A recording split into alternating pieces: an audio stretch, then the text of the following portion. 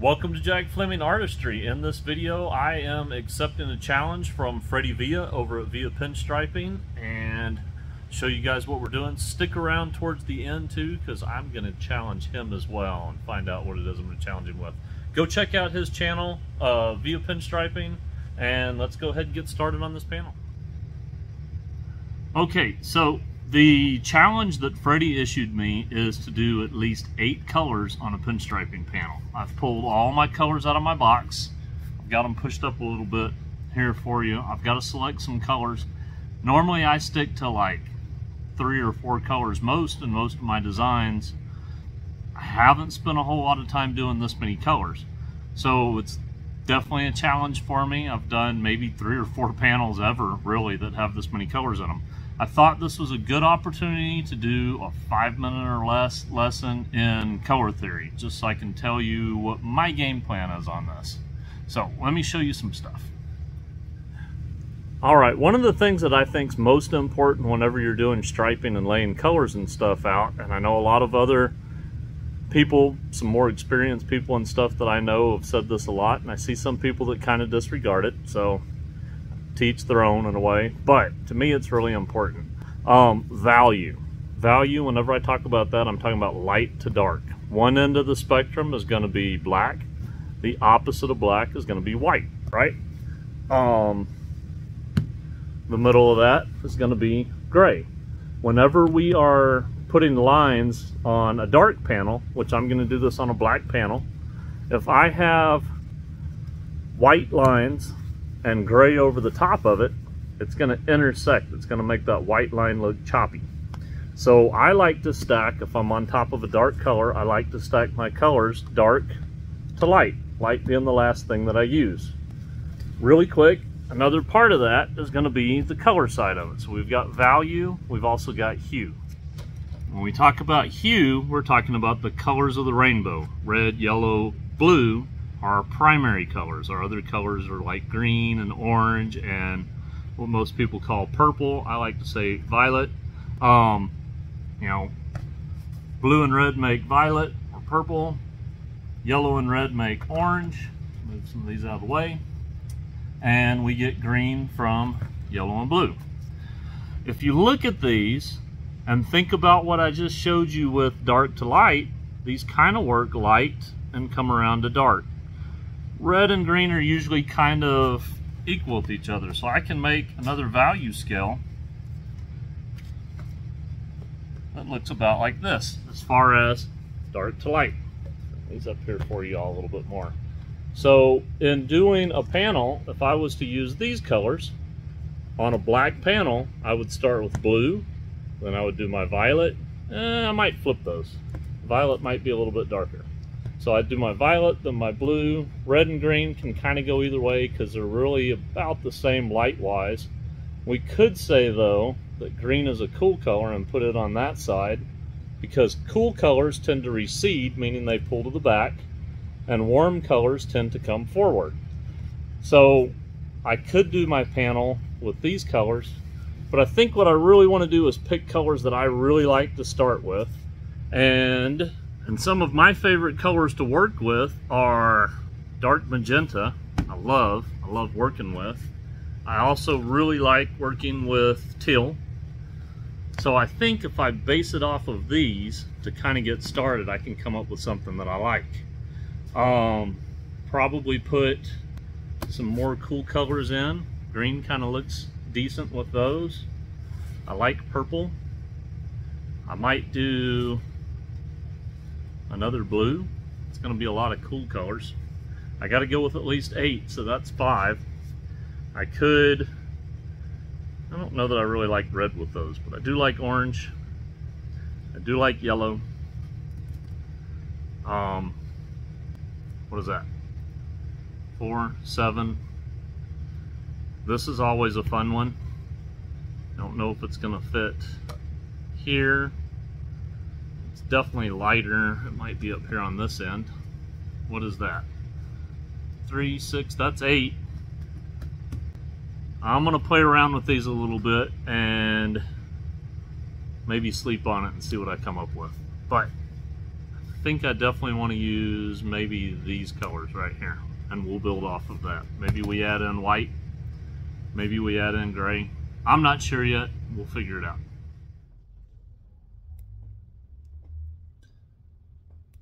I thought I had it figured out yesterday.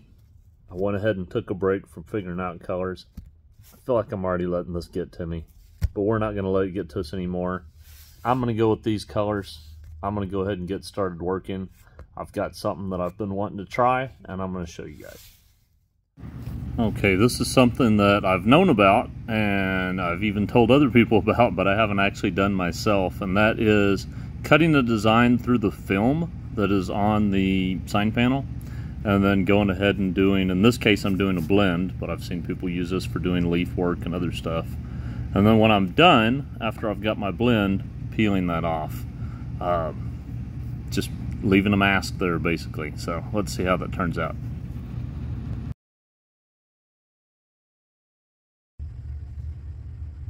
Oh, alright, I know I did a blend, and what I'm going to do is peel this film. I'm going to let it dry for a minute. But I actually kind of like just the crazy haphazardness of this. I might have to do another panel where I do something that's like that with a real kind of live edge to it, and then stripe over it with something totally different. That might be kind of cool. But let this dry for a minute. Peel this film. It might end up having some rough edges. Doesn't really matter because we'll outline them. But I think I'm going to be kind of happy for this as the middle.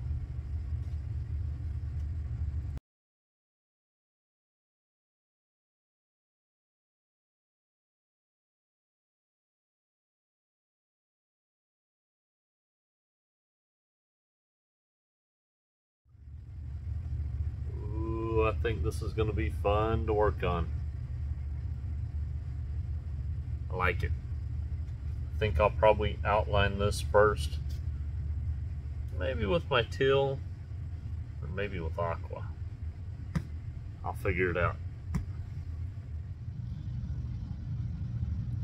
Alright, right now I'm going to outline the centerpiece. Before doing that, I went ahead and taped off where I'm going to put a border. Kind of planning ahead there. I want to know how much space I have as I come farther out from this. But I'm going to go ahead and get this color. This is not going to be the first color that I really do a lot of design work with. But I know it's going to go on top of some other colors, and I think I want it to be kind of my middle sort of color. I'll speed this up, outline this. We'll see where it goes from here. We've had some rainy days here, so you can tell on these videos I'm actually taking a little bit more time figuring out the paletting and stuff on this to get the paint just right. I also had to stop and put some chalk on my fingers. That humidity in the air is one of those things that you got to factor in sometimes. And speeding this up lets you see the whole process on that without it taking too gratefully long. So appreciate y'all's patience. Hang in there.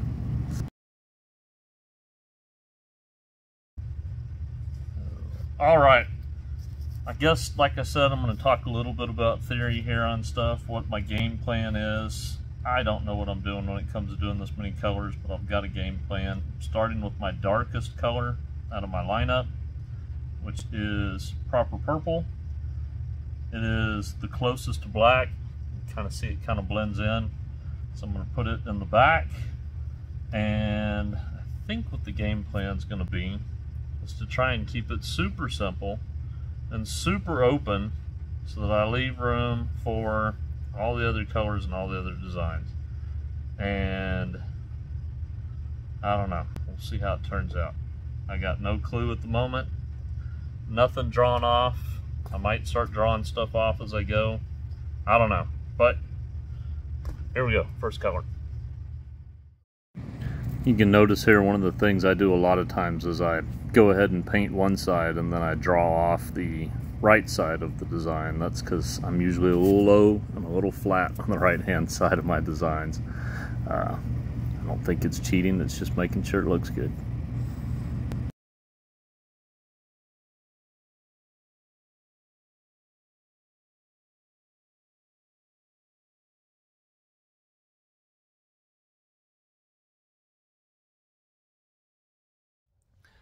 quick motto of mine: if I don't like it, I wipe it. I didn't like it. A little bit too busy. I'm going to try and go a little bit simpler. It's also really hard for me to see this purple with the way the lights are in my shop because there's a whole lot of glare and it's really close to the black. So I'm going to try again.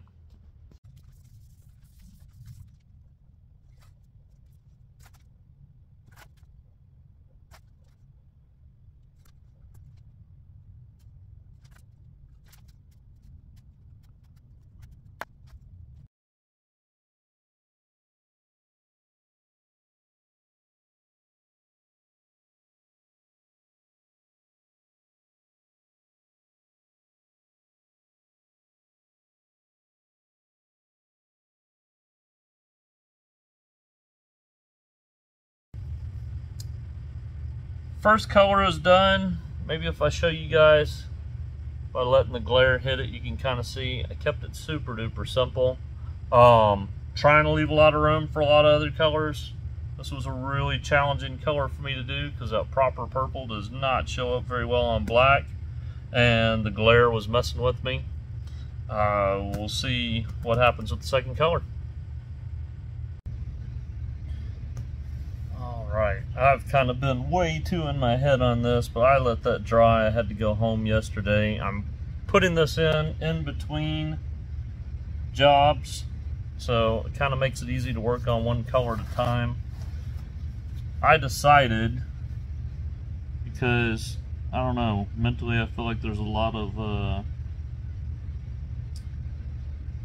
let's see, chess game going on with this piece for me. It's probably me being in my head too much, but I decided to go ahead and draw this out, what I was going to do with the next color here. I don't feel like I have enough bones yet on this to really be just kind of going at it free, being that I'm out of my comfort zone. I see nothing wrong with drawing stuff off, especially if you're out of your comfort zone. Often when I'm working on cars, I don't draw anything off. It's just kind of on the fly. Maybe I draw, well, usually I draw a center line. And a lot of times I draw my right side after I've finished my left side. Just because I know my personal limitations is that I have a hard time on the right side not being a little flat. And also not being a little low. But I'm going to go ahead here and knock out this next color. Again, I am working as far as value is concerned, and when I say value, I mean dark to light. I'm working darker first, and it kind of so happens that for the most part with this piece, that means I'm also working with cooler colors first. So I'm going to put this on hyperlapse, finish this up, and then we'll see how long it takes before I move on to the next color. One of the things you can already start to see happening a little bit in this is that the proper purple is sort of just disappearing into the background, which is actually kind of nice in the end, because then you end up with this last little detail that you really got to look at to see. I at least like stuff like that. One game plan that I do whenever I'm putting additional colors on top of other ones, personally, I really look at where they intersect each other. I like things to intersect as close to a 90 as I can. Or is it a 45? No less than a 45. I don't really like acute angles in my stuff, but that's just me. This is where it's looking like at the moment. I am tired of looking at this orange tape that I put down for a border, so I'm going to go ahead and do my border so I can peel the orange tape off and then start figuring out the rest of it. Right now that orange is kind of messing with my eye as far as color schemes. We're going to get it out of there. I do want to put some orange in this, but that's starting to dictate how I'm going with colors, and I don't like it. So let's go ahead and get the border. I'm actually going to try something I've been wanting to try for a while. I'm going to do a chiseled border, and I'm using tape to help me figure that out. So I'm going to get that going and peel that orange tape off and then go with the next colors. Oh, I got to say a big thank you to Freddie, because I glad he challenged me on this. I haven't done a fine art panel in a while, and it's one of my favorite things to do. It gives me the opportunity to experiment and try new things. So you're getting to see a lot of things I've been thinking about, wanting to do, and now we're putting them in action. Mess around and find out, right?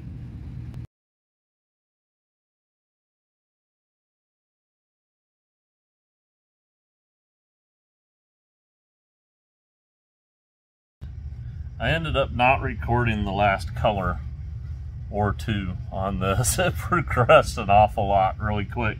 I still have a few colors to go on it. Technically, I'm only counting this as 5 colors. So far, I've already dabbled into a few of the other colors. I feel like it's getting busy. I hope I'm not getting lost.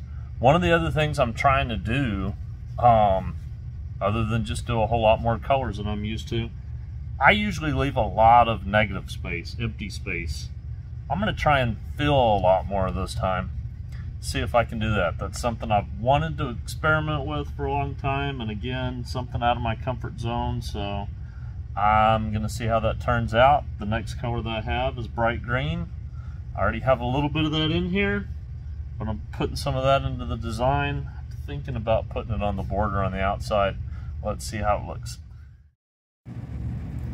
Honestly, with this bright green on there, I really kind of like how this panel looks. I could have probably stopped with this for myself, but that wouldn't be the challenge, or adding more colors to it. It's just not enough. Alright, I'm going to call this quits for the day. Let it dry good, because I'm having a hard time finding places to put my fingers where there's not wet paint. And we will come back to it tomorrow, hopefully.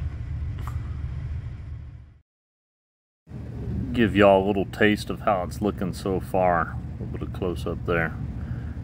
You can start to see how those lines overlap each other. If we turn it to gray, here you can see even more how, working from dark to light, none of those lines look like they're chopped by another color. They just get to have their entire flow to them this way. It gives depth a little bit better, so you can kind of see that front to back with them where they're staggered. This is a good trick that you can do with your stuff. Take a picture of it and then either turn it to black and white with a filter, or go to the saturation tool and pull all the saturation out so that you can see how those colors look. Trying something a little different here with the filming, and maybe do a little bit of kind of stop motion deal here. You can watch the lightest color that I've got going in, the last one, building up. Okay, I got all the colors that I started off with here. Go ahead and give you guys that final reveal. It's my finished product here on this. Please let me know in the comments what you think of this piece. Should I continue to do a whole bunch more colors, or maybe dial it back a little bit? Right now I'm kind of thinking I'd like to keep playing with this a little bit more and get a little bit more mastery over working with a whole bunch of colors. I learned a lot from this, and I want to apply it to the next one. Alright, Freddie's challenge that he gave me there really pushed me a lot on this. Like I said, I haven't done this many colors on a panel in a couple years.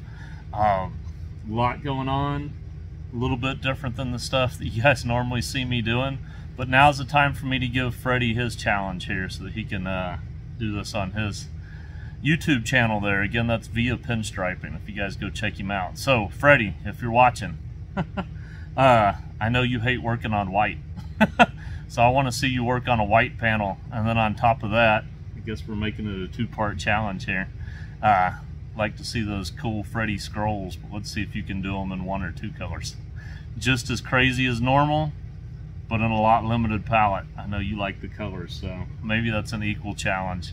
I think the second part I put on myself on this, and that was getting rid of negative space. So I know you only gave me 1 part, but I'm stepping it up and giving you 2, man. If y'all like this, please check out more videos on my channel. There should be one that pops up on each side. And like I said, go check out Freddie's.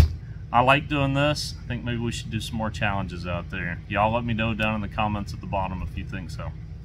Thanks.